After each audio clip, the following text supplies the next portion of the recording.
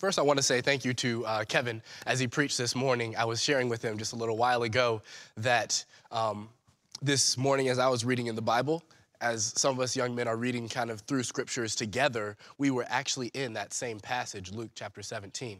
Or maybe I was a day behind, and so I was in Luke chapter 17. Either way, that's what I was in this morning. And I just had entered my own thoughts from that passage. But also God was really dealing with me in that passage of how much when I look into my life and consider the things going on in my life, I lack that response of gratefulness and that response of praise and worship of God. And I have so much to praise God for, to thank God for, and to worship him for.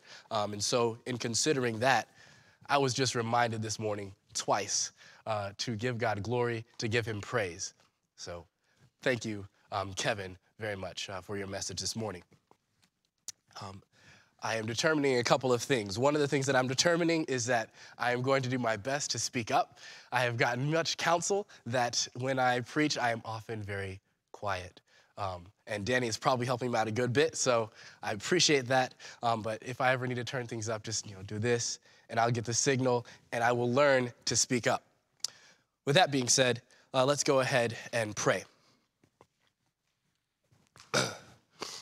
Father, we thank you so much, Lord. We thank you for all the things that you do. Lord, we thank you, God, that you are especially gracious and kind to us. We thank you that, Lord, you are looking for a day in which, yes, we will all get to heaven. And Lord, that is a day of rejoicing. Lord, there is rejoicing even going on, Lord, now as people are won to you and are taught to follow you, Lord, that is great rejoicing that the angels participate in. God, I pray that right now as we look into your word, that you would speak to us, Lord, where we are. We're in different areas of life. We're in different circumstances around this room, but we are all in your body. We're all in your spirit. God, I pray that you would draw us into your spirit, that you would let us hear you. Lord, help me to hear you. Lord, I know that there have been things, Lord, just in my life recently, just that has been distracting me, Lord, from what you are saying. And the task of focusing upon you, our God, can be at times a difficult task that requires a resolve. God, I pray that you would speak to us and that we would hear. Lord, that Satan would not steal from us the things that you are saying to us, Lord, even simple things in your word as we look into it today. God, I pray that especially you would move me aside and that you would do your work by your spirit. In Jesus' name, amen. I had my own bout of sickness, and I'm still in some sense recovering. You may hear some congestion going on. It's amazing, I guess. I marvel at how God has made our bodies that just little things can upset everything, I guess. When you feel the congestion and it's just like, okay, it just feels like there's just a lot of something wrong in my head right now, and I just want to reach inside behind the skin and just yank all of whatever this is out. That's probably a really sick illustration. Hopefully that's the sickest illustration that I will use in our sermon time today. With that being said, as I was sitting down this afternoon, I was like, I need rest, and I also need to finish preparing. This is a message that God has put on my heart for the past couple of weeks. I was asked by some of our high schoolers to give a message as they had a late night event, and that was a couple of weeks ago. And I gave this message basically then, and one of the things also that came up was I was also asked to speak to our sixth graders, and I changed the message for them. And I guess in giving the message twice already, I realize that depending on your audience, there's different things to focus on, there's different depths to explore, different aspects of the passage to really bring out. And maybe with sixth graders, I can't explore into the deep scriptures of, say, Hebrews and deep theology as we can, maybe more so in this room. So the message has been delivered twice, but in different ways. And so I was thinking this afternoon, I need to really give that time to also continue to fine-tune it. But I was also tired, so there was this going on and then taking notes. And so I'm excited for the things that God is sharing with us. I think it's fairly a simple focus. The title of my message really is My Brother's Keeper. My Brother's Keeper, and I'm not coming from the passage that you would probably assume, because when I say that, what book would you assume that I would be coming from? Genesis. We're not going to be in Genesis today. I think one of our stories will come from Genesis, but we're going to really be in the passage that Kevin has already read for us. As we dive into Joshua, he read from Joshua chapter 1. And we know the story. I'll remind us a bit of the story as we look into it. But Joshua chapter 1, Joshua's just getting his job or getting his promotion, his job change as Moses has passed on and Moses has finished his work. And so now Joshua has to pick up where Moses left off. And Moses left off at the big part of the task. The people have to get into the promised land. That was really the main thing. God had promised Abraham before that his people, his descendants, would enter into that promised land. But Moses didn't get them there. He got them right to the edge, right? And Moses, even in his faithfulness, right, we know why he doesn't get them there. But now this falls to Joshua. And God speaks to Joshua and says, be strong, be courageous, do this task. And Joshua first really goes to these tribes, these three tribes of Reuben, Gad, and Manasseh. Half tribe of Manasseh, if you will. And so in his going to them, he reminds them of a job that they have, a responsibility that they have. And when he reminds them of that, he's reaching back to something that they had already promised to Moses. So from Joshua chapter 1, now I'm going to actually step back to Numbers chapter 32.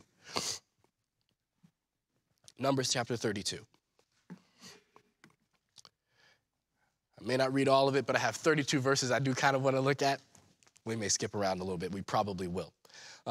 But in the story, in the backstory, he reminds them of something of Moses' command. So Joshua's reminder comes from Moses' command, and that's really where I want to begin. My first point is Moses' command. In verse 1, and actually I want to use this Bible here in front of me. Numbers chapter 32, verse 1. Now the children of Reuben and the children of Gad had a very great multitude of cattle. So what did they have? Cattle. All right, so they got cows, they got whatever, things that graze in the field. They need a field, if you will. And when they saw the land of Jazer and the land of Gilead, and behold, the place was a place for, what? Cattle. So they put two and two together. We have a multitude of cattle, and here is a place for cattle. But this place that is for cattle is not the promised land. This place that is for cattle is on the other side of Jordan. Not where God said, I'm going to take your people and I'm going to move them to Abraham, but this is really on the other side. They had encountered this territory partially because they had won the territory when they had asked to travel through, right? They had received opposition and they had won some of this territory. And now it's available. It's wide open. It's a field that's wide open in front of them. So two and two together, we have cattle. This is a place for cattle. The children of Gad and the children of Reuben came and spake unto Moses and to Eleazar the priest and unto the princes of the congregation, saying, and I'm not going to read all those names, so we can go ahead and skip right down to verse 4. Even the country which the Lord smote before the congregation of Israel. God delivered this land before us. Hey, we're talking about that land that we've just opened up. Hey, they say, it is a land for cattle. And thy servants have cattle. Wherefore, said they, if we have found grace in thy sight, let this land be given unto thy servants for a possession, and bring us not over Jordan. Now, I'm not going to pause too long over that last phrase, but that last phrase stuck out to Moses, right? They're saying, we see what we need right here, and I'm wondering, I need to establish my territory here. So if I'm going to get that established right, I think that from your perspective, here would be the land before the Jordan. And then you have the Jordan, and then you walk over into the promised land. I believe that that's right. So they're looking at it, and they're saying, before we cross the Jordan, if this is going to illustrate my line for the Jordan, if you will, we see something here. What God promised us is over here. But what we see is something that's useful right here. We have cattle. This is a land good for cattle. Hey, we'd like to use this now because it's going to be a little while before we get into that promised land. And then they add that last bit, don't take us over into the promised land. Moses has to respond to that.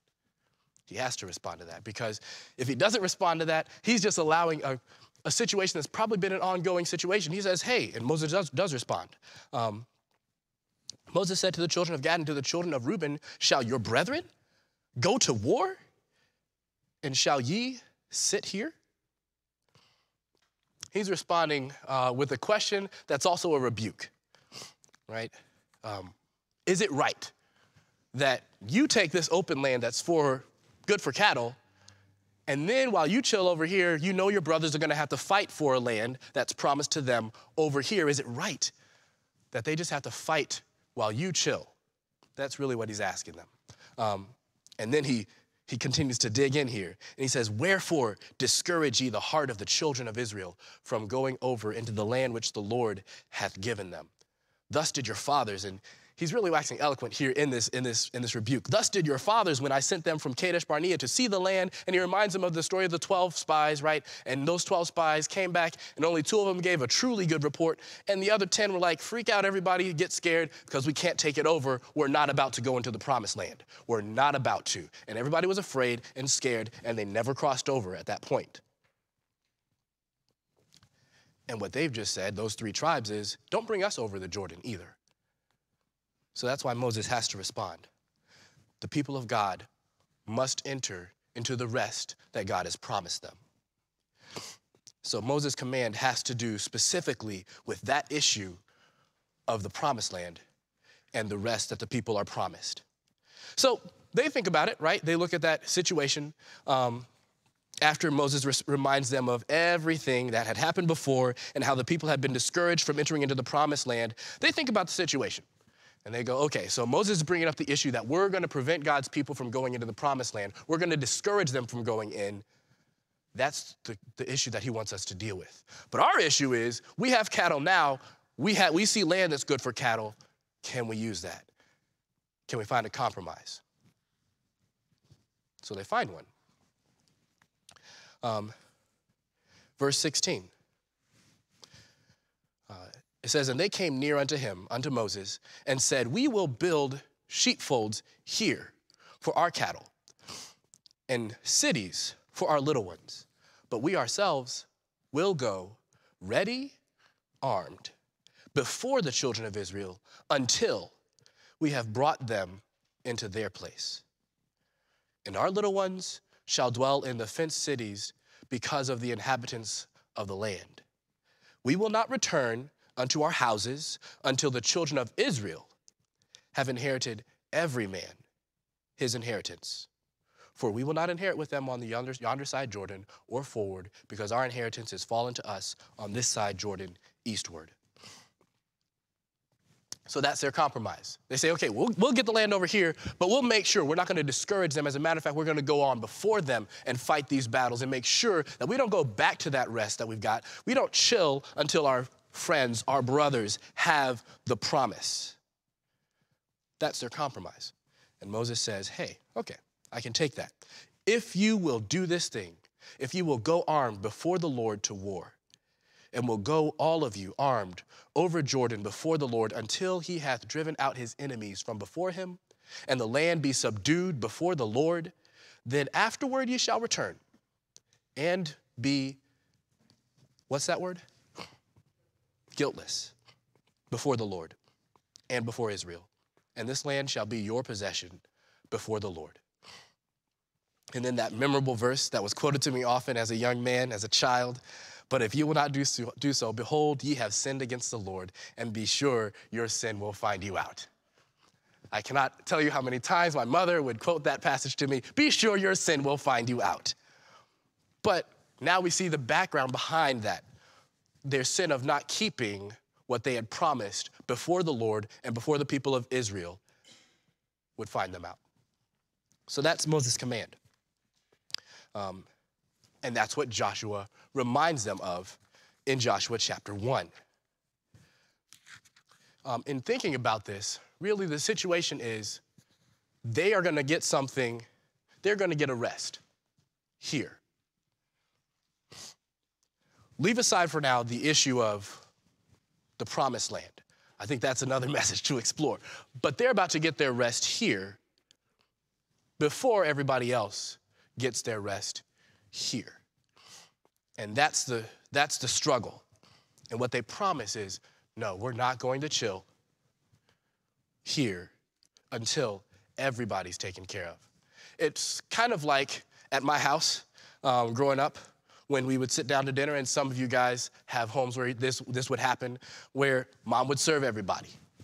Everybody gets their portion of food. And yes, we know who gets the big portion of food. Who's that? Nobody? Dad. Dad gets the big portion of food. But he didn't get his portion until after everybody else was taken care of. So mom would make sure that we as young men got our food around the table, and then she would serve dad. And I guess really the last one to get her plate would be mom. That is absolutely true. The parents waited until the children had theirs. They were determined in that moment that they were going to chill and start and have their food before everybody else had theirs. I think that's kind of the picture. This is even something that we see in our society, right? It's considered improper and unkind, right? If I was to be sitting in the pews, say, and pull out a packet of gum, right? And somebody's sitting next to me, there's an obligation kind of that I have, a tacit obligation that if I'm gonna take out a stick of gum for myself, and there's somebody right over here that can kind of just start to smell the mint just coming up off the wrapper, that can, start to see me just unwrap that and just, oh man, they're salivating already. I've got to not only get a piece of gum for myself, but I've got to do what? Offer it to the person next to me, which is why I never bring gum to church. Actually, this morning, as I was dealing with one of our loud young men, I was talking with him quietly, and I was thinking, man, I'm sick, and hopefully he's not going to respond to me and say, bro, your breath stinks. But he immediately, as I was talking with him, he held out his hand, he said, can I have a mint? Had nothing to do with what I was saying to him. He's like, can I have a mint? And I was like, where is this question coming from? I was like, I don't have any mints. He's like, so that's just toothpaste that I'm smelling? And I was like, well, I don't have any mints in my pocket, so I guess, yeah, that's my toothpaste that you're smelling.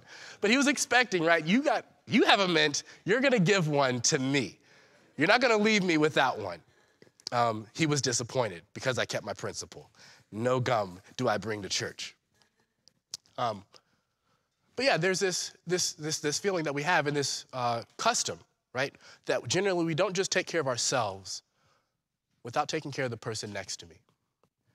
And that's a strong biblical principle that we see in this passage, but also all throughout Scripture.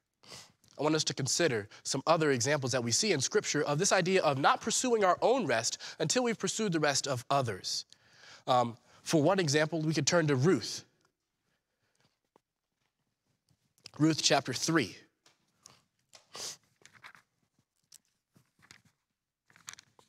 Ruth is after Judges.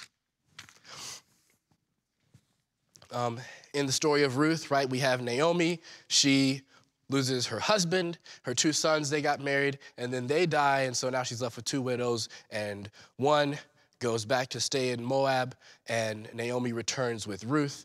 Ruth promises to take care and to walk with, faithfully, her mother-in-law. And when she gets there Naomi's kind of despairing. She's feeling down. And Ruth goes and she's hunting for food. And we get to chapter 2 where Ruth comes across a certain wonderful field belonging to a certain wonderful man named Boaz. And as soon as Naomi hears about this, she is happy.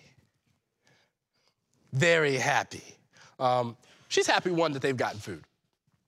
But as you look into Ruth chapter 3, verse 1, Naomi, her mother-in-law, right after Ruth has been gleaning in the fields of Boaz, and she's promised that she's only going to go there at Naomi's counsel, she says unto her, my daughter, shall I not seek rest for thee?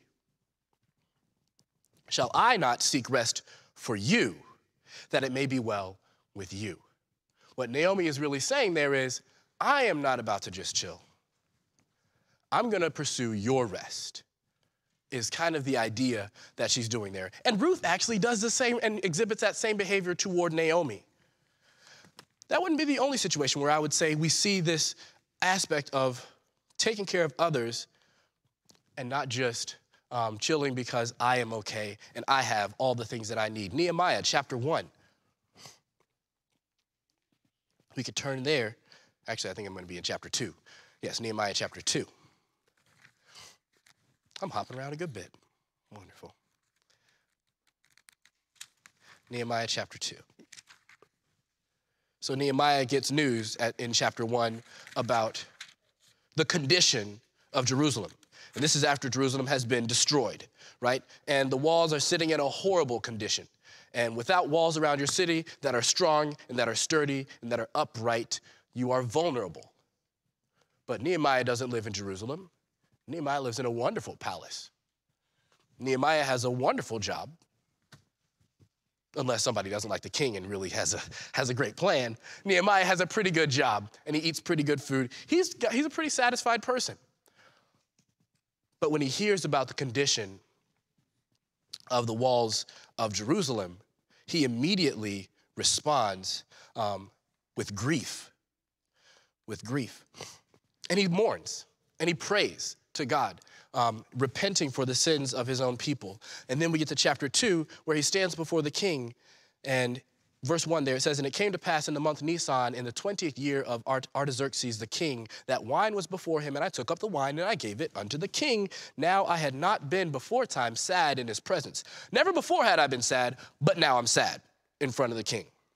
Wherefore the king said unto me, Why is thy countenance sad, seeing thou art not sick? This is nothing else but sorrow of heart. Then I was very sore afraid." He's afraid because he's supposed to be happy. The king needs happy people around him. He needs people that are going to feed him good vibes. And he's like, this is not going to be good for me if I don't feed the king good vibes. But he has a reason to grieve. And so he says, in honesty, and said unto the king, "Let the king live forever. Why should not my countenance be sad? When the city, the place of my father's sepulchres, lieth waste, and the gates thereof are consumed with fire." He's feeling the pain of those who don't have rest. He's identifying with them. And what he's saying is, I know I'm here in a palace, and I've kind of got what I need so I can chill. Look, we got wine in this place. I got you, king. I got you, queen. All these wonderful people around. We're secure. But I have to be sad. Why should my countenance not be sad when I consider that the place of my fathers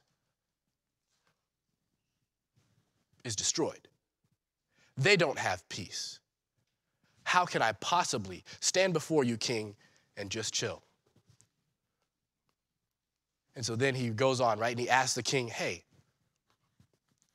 give me what I need so I can go and I can pursue the peace of my brothers. And he carries that through. This is another example of how we pursue the peace of our brothers. This is another example of how we are charged really to be our brother's keeper. There are other scriptures really that we could even go to. I think about Joseph. Here we do get to go to Genesis. Genesis chapter 45. I just love looking at these examples, if nothing else. Scripture is so full of these examples for us that show us how we then should live. And these are beautiful stories. Genesis chapter 45. So Joseph, in his circumstance, right? Before this, he had been the favorite son, and then he'd been the maligned son as he's sold off, and he goes into Egypt, and then he's a slave, and he's a prisoner. And then finally, he goes from prison to the palace. He gets there because he has revealed the Pharaoh's dream, but not only done that, he's given the Pharaoh some counsel that will save the lives of Egypt, and that will save the lives of many people. But we haven't seen his brothers until the famine shows up, right? So they get 7 years of plenty, and then they start to have a famine, and Joseph's brothers show up. Not going to go through all of that story, but reaching into chapter 45, when we get there, we're really going to start at verse 7. Joseph has been dealing with his brothers the whole time and waiting for the opportunity to reveal himself to them. And so that's where we're at in Genesis 45, verse 7. And now he's talking to them. And he says, God sent me before you to preserve you. God sent me before you to preserve you, a posterity in the earth, and to save your lives by a great deliverance. So now it was not you that sent me hither, but God. And he hath made me a father to Pharaoh, and lord of all his house, and a ruler throughout all the land of Egypt. Haste ye, go up to my father, and say unto him, Thus saith thy son Joseph, God hath made me lord of all Egypt. Come down unto me, tarry not, and thou shalt dwell in the land of Goshen, and thou shalt be near unto me, thou and thy children, and thy children's children, and thy flocks, and thy herds, and all that thou hast, and there will I nourish thee. For yet there are 5 years of famine, lest thou and thy household and all that thou hast come to poverty. What he's saying is, I've been here, and I've had everything that I've needed, right? In some sense now he's in this place, right, where he's now forgotten all of his trial. He's reached a place of rest. But he knows the purpose for which he is in this rest is that he can work to bring rest to his brothers, that he can work to bring peace to them, that he can work to bring salvation to them. That's the purpose. And he's not going to chill until, hey, my brothers come, my father comes, and I bring them into a place of peace and rest until I save them. And when we look at Joseph there and his words there, hear in those words the heart of Jesus, because that's the heart of Christ. There will I nourish thee. I'm going to nourish you, right? What did Jesus say before he left his disciples? He says, I am going to prepare a place for you. That's us, right? He says to them when he passes the cup around, which we're going to do in a little while, he says, I'm not going to drink of this until I drink it with you again. I'm waiting for something. He's looking forward to that. He's eager for that, to bring us that rest. That's been his work.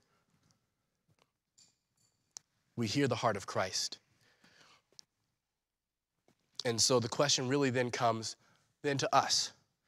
I guess I've forgotten all my points, and I have changed up all my points, guys. I'm sorry. So if you're trying to draw those 3 points on that outline, good luck, because I've just passed over step number 2, and we're really going to jump right down to number 3, and I don't even know. I think I'm going to change the title for that, and if I've already messed up number 2, hey, let's just go ahead and say we're reaching toward that 3rd point, and we are going to find a landing strip somewhere. But Hebrews chapter 4 is where I want to turn. Because when we think about rest, and when we think about all these examples that we looked at in the Old Testament, and then we see the reflection of Christ, there's a different rest that we talk about.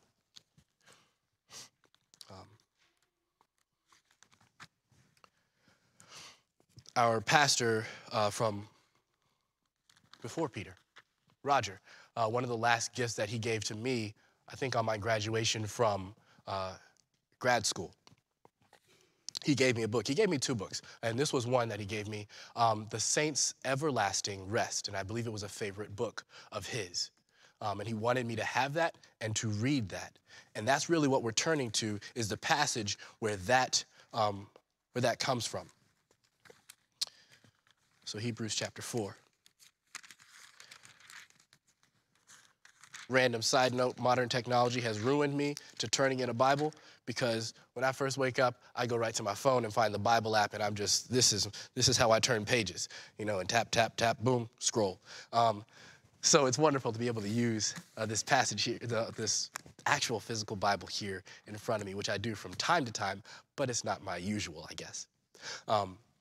But here, look at this word rest, and look at what this word rest means for us. I think we know, but look in this passage. He says, let us therefore fear, lest a promise being left us of entering into his rest, any of you should seem to come short of it. There's a rest, a promise of rest, and he says, we don't want to come short of that promise. We don't want to miss it. Kind of like when there were some 12 spies and 10 of them said, hey, yo, it's really scary over there. We're not going there. And they freaked out and they came short of it. Actually, exactly like that, because in Hebrews, he really reminds them of these things, that specific storyline with the promised land. And so he says, hey, look, they missed out on a rest. Let's not miss out on that rest ourselves. So he says, for unto us was the gospel preached, as well as unto them. But the word preached did not profit them, not being mixed with faith in them that heard it. For we which have believed do enter into what? Rest. Belief. Belief unto salvation, right? That is the rest that we are looking for.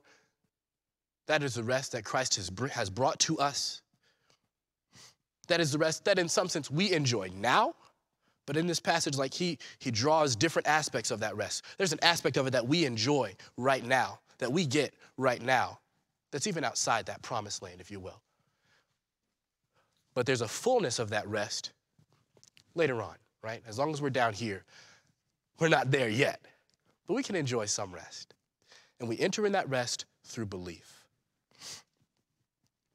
For we which have believed do enter into rest, as he said, as I have sworn in my wrath that they shall not enter into my rest, although the works were finished from the foundation of the world.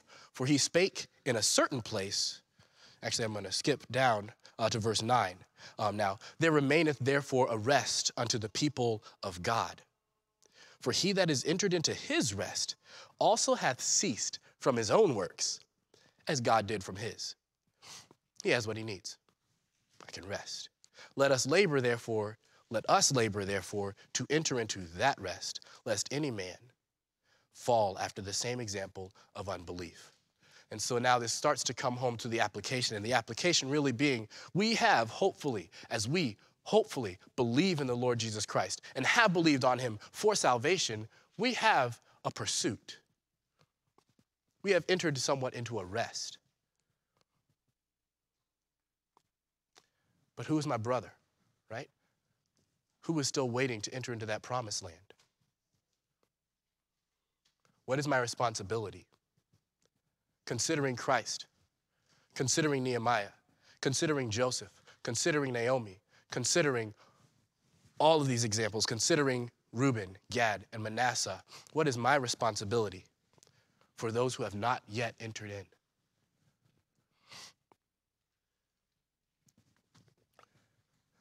We can look, and I'm going to reach out toward the testimony that we would hope would be able to be said of us at the end of our lives in some sense.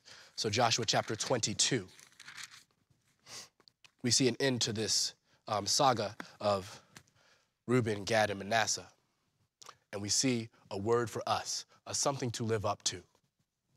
When Joshua reminded those three tribes of their promise, of Moses' command, that they had said, hey, we're not going to chill until we go over before our brothers, right? We're going to build houses. We're going to bring our children into safety. We're going to take care of those things that we have responsibility for and those directly under us, right? We're going to bring peace to those who are with us. But we're not going to just chill. We're going to go over before our brothers into this land and make sure that they get their rest. And then after every one of our brothers has rest, then we'll go back. That's what they promised. And that was in Joshua chapter 1 that they reaffirmed that promise. 7 years later, right? It's years that pass by that they've left their homes. They're fighting for about 7 years between Joshua chapter 1 and Joshua 22.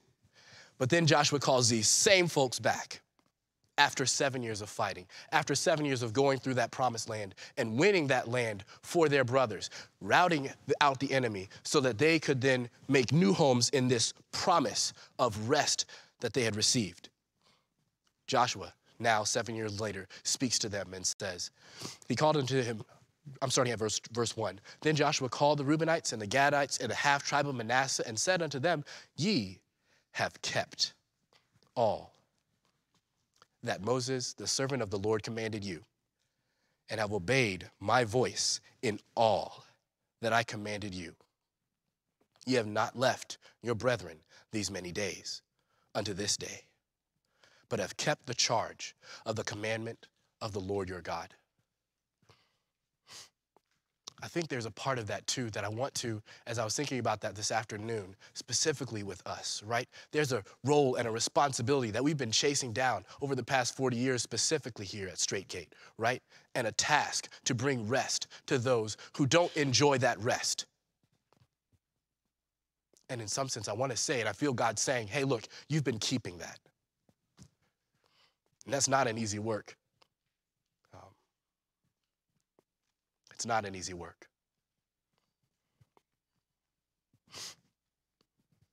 So I want to commend you for that work. I often think to myself at home as I ponder all that goes on at Straight Gate for things to work well for the ministry that we are exercising toward others. We depend on teachers to show, right? And to plan a lesson, and to deliver a lesson, and to deliver not only a lesson, but to deliver love and joy and truth. We depend on drivers to show up and drive. We depend on buses being fixed, and we depend on so much. We depend on coordination. We depend on common belief, right, and faith. We depend on so much. We depend on elders to have direction and vision and to meet and give that direction for us. We depend on so much.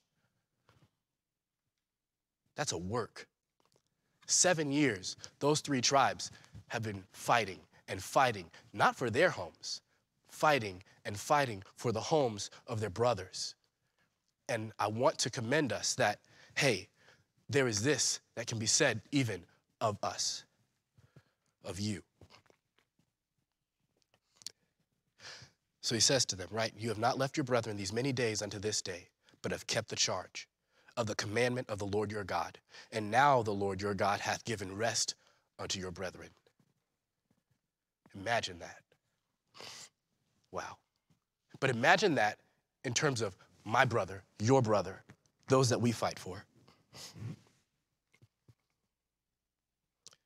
Now the Lord your God has given rest unto your brethren, as he promised them. Therefore now return ye, and get you unto your tents, and unto the land of your possession, which Moses, the servant of the Lord, gave you on the other side Jordan. And then he gives them a command, right, to follow in the ways of the law. That's what we want said about us.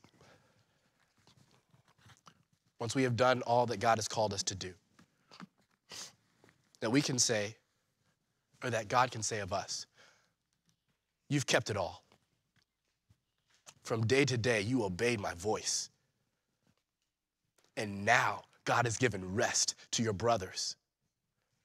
And now that they have rest, now it's time for you to rest.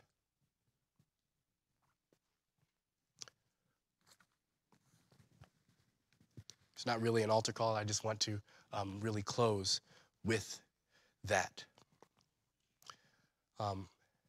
And as I bring it to a close, I'm just going to pause really for some silence and give you a chance just to think about those that you are laboring for, those that you are laboring to bring rest to, and ask God for that faithfulness to walk out continually, to labor for their rest, because it is a worthy mission, and it is also a charge that we have before the Lord our God. So I want to pause and let us silently ponder that and pray on that, and then I'm going to close this time in prayer, and we can then prepare for our communion.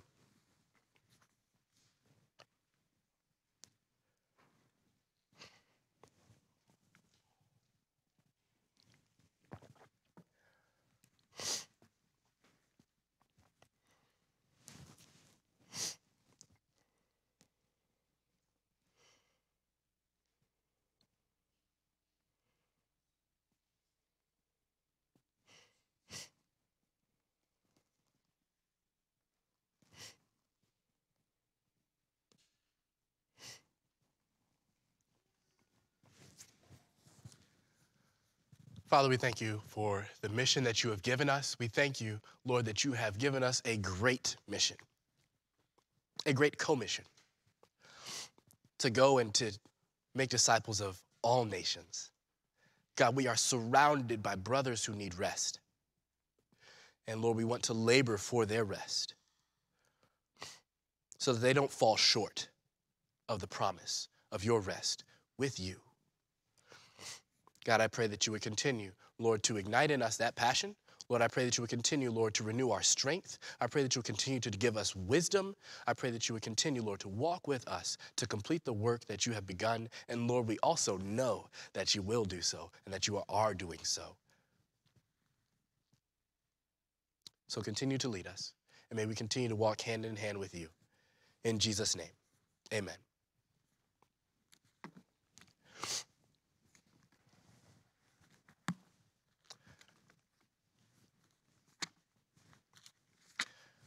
Now going to turn to our communion. And I told Ben, I said, I am going to stumble through this, and this will be a wonderful thing. 1 Corinthians, is it 1 Corinthians or 2 Corinthians?